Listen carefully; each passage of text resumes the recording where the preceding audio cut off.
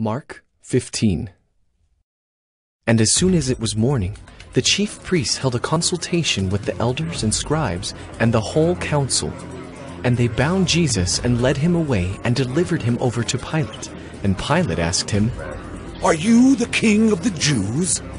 And he answered him, "You have said so." And the chief priests accused him of many things. And Pilate again asked him, "Have you no answer to make? See how many charges they bring against you."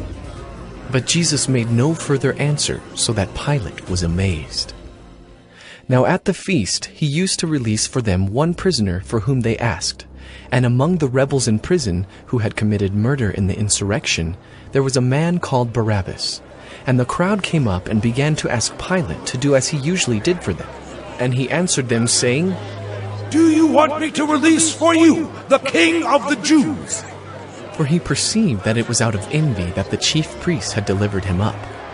But the chief priests stirred up the crowd to have him release for them Barabbas instead. And Pilate again said to them, "Then what shall I do with the man you call the king of the Jews?" And they cried out again, "Crucify him!" And Pilate said to them, "Why? What evil has he done?" But they shouted all the more, "Crucify him!" So Pilate, wishing to satisfy the crowd, released for them Barabbas, and having scourged Jesus, he delivered him to be crucified. And the soldiers led him away inside the palace, that is, the governor's headquarters. And they called together the whole battalion. And they clothed him in a purple cloak, and twisting together a crown of thorns, they put it on him, and they began to salute him. "Hail, King of the Jews!" And they were striking his head with a reed, and spitting on him, and kneeling down in homage to him.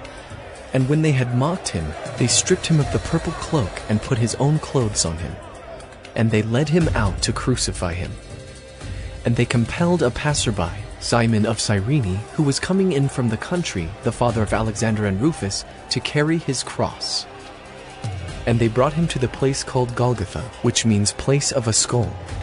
And they offered him wine mixed with myrrh, but he did not take it.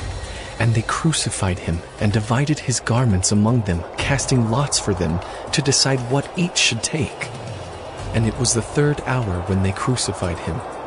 And the inscription of the charge against him read, "The King of the Jews." And with him they crucified 2 robbers, one on his right and one on his left. And those who passed by derided him, wagging their heads and saying, "Aha! You who would destroy the temple and rebuild it in 3 days, save yourself and come down from the cross." So also the chief priests with the scribes mocked him to one another, saying, Well, he saved others. He cannot save himself. Let the Christ, the King of Israel, come down now from the cross, that we may see and believe. Those who were crucified with him also reviled him. And when the 6th hour had come, there was darkness over the whole land until the 9th hour.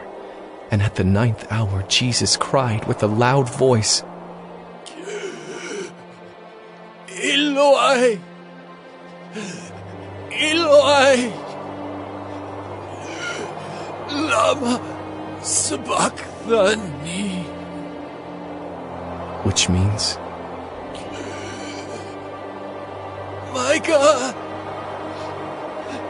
my God, why have you forsaken me?" And some of the bystanders hearing it said, "Behold, he is calling Elijah!" and someone ran and filled a sponge with sour wine, put it on a reed and gave it to him to drink, saying, Wait, let us see whether Elijah will come to take him down. And Jesus uttered a loud cry and breathed his last. And the curtain of the temple was torn in 2 from top to bottom. And when the centurion who stood facing him saw that in this way he breathed his last, he said, "Truly, this man was the Son of God." There were also women looking on from a distance, among whom were Mary Magdalene, and Mary the mother of James the younger and of Joses, and Salome. When he was in Galilee, they followed him and ministered to him, and there were also many other women who came up with him to Jerusalem. And when evening had come, since it was the day of preparation, that is, the day before the Sabbath, Joseph of Arimathea, a respected member of the council, who was also himself looking for the kingdom of God, took courage and went to Pilate and asked for the body of Jesus. Pilate was surprised to hear that he should have already died, and summoning the centurion, he asked him whether he was already dead. And when he learned from the centurion that he was dead, he granted the corpse to Joseph. And Joseph bought a linen shroud, and taking him down, wrapped him in the linen shroud and laid him in a tomb that had been cut out of the rock. And he rolled a stone against the entrance of the tomb.